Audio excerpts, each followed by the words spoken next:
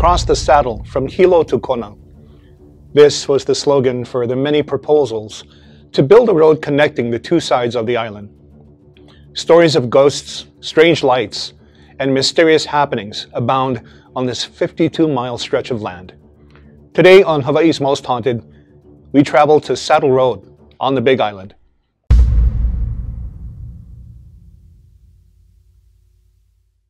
Beyond the cool waters and trade winds of our idealistic paradise is the thin veil that separates our world from the place where the shadows talk back. Welcome to Hawaii's Most Haunted.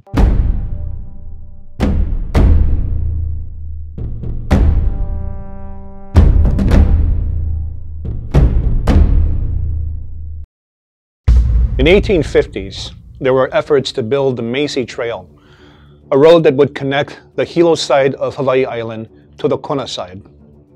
The trail moved up the slopes of Mauna Kea until one day in 1855, a stream of lava from Mauna Loa enveloped it. The Hawaiians working on the project refused to continue working on the road, believing they had offended Pele. Around the same time, the road to connect the Kona side to the Hilo side that Jared P. Judd began building in 1949 was making slow progress. Work on what became known as the Judd Trail is said to have ended when the 1859 flow from Mauna Loa cut it off. Using prison labor, only about 12 miles was completed after 10 years of construction. Again, it was believed that the lava flow was sent by Pele because she was offended that the road was being built. The original Judd Trail ended about 28 miles from Kailua. Those who have traveled the path said that it did not zigzag, nor did it follow the contour of the hills. The road went straight up the mountain, changing its course only when a cone or a cliff compelled the builders to detour. After the 1859 eruption, efforts to build a road across the center of the island were essentially abandoned. Additional discussions about the road over the years were met with resistance from the residents of Hawaii Island. One person in 1915 stated, "I think that the money that might be expended on such a project had far better be spent on the existing roads and making them decent and safe. Spend the money on Front Street, the Volcano Road, the present horrible patches of the Belt Road, and on the homestead roads that are so badly needed on this island." Aside from the exorbitant costs of the new road, many still believed it would be an affront to Pele, who'd already made her stance known when she destroyed both attempts at building a road across her land. In 1935, there was a renewed interest in connecting Hilo to Kona. The Belt Road that ran around the circumference of the Big Island was approximately 200 miles. A road across the saddle of the island would be less than 70 miles, so even a round trip from Hilo to Kona and back again would be significantly shorter than traveling the belt. In 1943, following the attack on Pearl Harbor, the U.S. Army built an access road across Humu'ula Plateau. But because it wasn't meant for civilian travel, it was a simple gravel path built in case of foreign invasion. After the war ended in 1945, the Army turned the road over to the territory of Hawaii. With little government funding to maintain the road, prison labor was again used to create a more direct route from Hilo to Kona. Despite the rough state of the saddle road, travelers found it convenient when they needed to go to and from Hilo or Kona. Even before paving, the road had its share of trouble. Later improvements and more traffic meant an increase in strange incidents and odd occurrences. In February of 1955, these weird events were well documented in the local newspapers. After spending the weekend with relatives in Hilo, a family of 4 set to make their way home to Waikiki.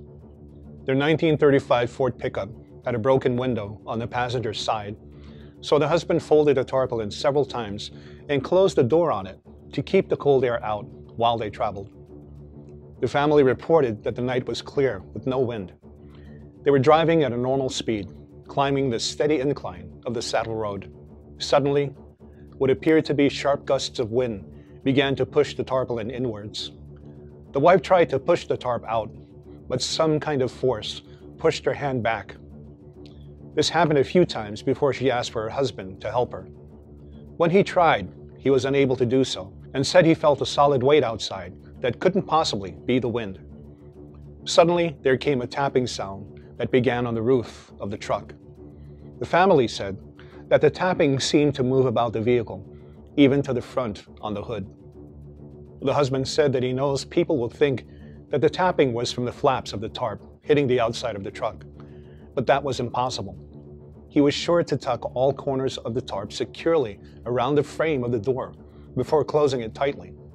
Frightened, he stopped the truck, and all four of them could feel a force rocking the truck back and forth, nearly tipping it, even though they were immobile. The man turned the truck around and traveled about 350 feet back the way they came, when suddenly 2 lights appeared in front of them. At first, they thought the lights were from a vehicle some distance away, until they disappeared. The family didn't pass any vehicle, and there were no crossroads in the area onto which a vehicle would have to be able to turn. As they traveled back toward Hilo, 2 red lights appeared. They thought it was the taillights from another vehicle, so the husband sped up a little to try and catch up. But those red lights disappeared too. The road was straight with no crossroads, and he swears it was not the case of a vehicle that outdistanced him. All this time, the tapping continued. At the country club road, they ran out of gas and coasted down into Hilo to the federal building, where they parked under a street lamp. Using a gas can from the back of the truck, the man filled his tank and then headed to their relative's home. When they got to the house, the husband and son got out of the truck, but some kind of force was holding the wife and daughter inside. Try as they might, the man couldn't pull them out. The husband rushed into the house, grabbed a handful of salt, and threw it into the vehicle, thus releasing the girls. Just over a week later, in February, 5 school and county officials were returning to Hilo from a meeting in Kona and decided to travel the Saddle Road. Riding in 2 cars, they compared notes afterward, confirming their separate impressions. They saw 2 yellowish-red lights glowing dully. The lights did not project a beam like the headlights of a vehicle would. The lights, spaced on an even horizontal plane, came from an area containing no buildings, airport installations, or side roads. They ruled out a reflection because of the constant, unchanging glow. After a while, 1 light went out. Then, after a pause, the other disappeared as well. The next incident involves a taxi driver just before midnight. About 10 miles down from Humu'ula, the cabbie stopped to fix a flat tire. After jacking up the back of his cab, the man removed the lug nuts and flat tire. He then removed the spare tire from the back, dropping the lug wrench on the floor of the trunk. I put the tire on the wheel and tightened the nuts when I heard a noise on the right side, he said. I see the wrench. I stand up 1 time and look around. Nobody's there, and I'm scared. But I say thank you very much. I put on the lug nuts a little bit and look around. Seeing no one is around, he closed his trunk, jumped in the taxi, and hightailed it back to Hilo. The taxi driver explained that he knows he deliberately left the wrench on the floor of his trunk, so it could not have fallen out. Besides, he explained, even if it did fall, it couldn't have dropped to the point near his feet where it landed, several feet away from the rear of the car. Not long after that, another phenomena occurred again on Saddle Road. One morning, a couple visiting from Boston rented a car and started out on the Saddle Road, traveling from Hilo to Kona. As they traveled on a downgrade, the man pulled over, turned off the motor, and got out to take a picture. When he got back in his car, he put the car neutral and left off the brake. Suddenly, the car started to roll backwards, up the hill. Startled, the man stepped on the brake. A second later, he tried again, slowly releasing the brake, and again, the car started to roll back uphill. With the hair on the back of his neck standing up, he and his wife decided to turn right around and head back to Hilo, canceling their plan to visit Kona. A lot of people began to believe that all of these events meant that Pele was restless, they could soon expect the volcano to erupt. Pele Honuamea journeyed from her home in the South Pacific in search of a new home for herself and her family. Along the way, she digs up pits of fire with her mighty o'o, or spade, but each time the flames were peeled out by the waters of her elder sister, Namako Kahai, the goddess of the ocean. They finally came head-to-head on the island of Maui, where Pele was defeated by the goddess, and her bones were scattered in a location known as Ka'iwi Pele, the bones of Pele. However, her family deified her remains, and she became the goddess Pele, as we now know her today. From ancient times until now, people have continually passed down their own first-hand accounts of encountering Pele in her guise as a wrinkled old woman or a beautiful young girl. They also believe that when Pele is restless, she will cause strange things to happen, letting her people know that she will be visiting soon. And, interestingly enough, she did. On February 28, 1955, approximately 1 month after the strange events began, lava emerged along fissures in the forests of the Big Island. The eruption lasted for 88 days. 21 homes were destroyed, and 3,900 acres of Hawaii Island were covered by new lava. But an eruption didn't mean that the weird events on Saddle Road stopped. Quite the contrary. In 1974, a man decided to take a leisurely drive to Kona. Before he left, he noticed that the Pohakulua Plateau ahead was cloudless. Being part Hawaiian, the man felt this was a good sign and started out around 6 p.m. He was alone on this trip, driving his car that was less than a year old. Hawaii's gods, for their own reasons, let the unsuspecting driver continue without incident as he climbed steadily toward the 6,000-foot elevation. No outward signs or inattentions told the man that this was a kapu evening on the Saddle Road.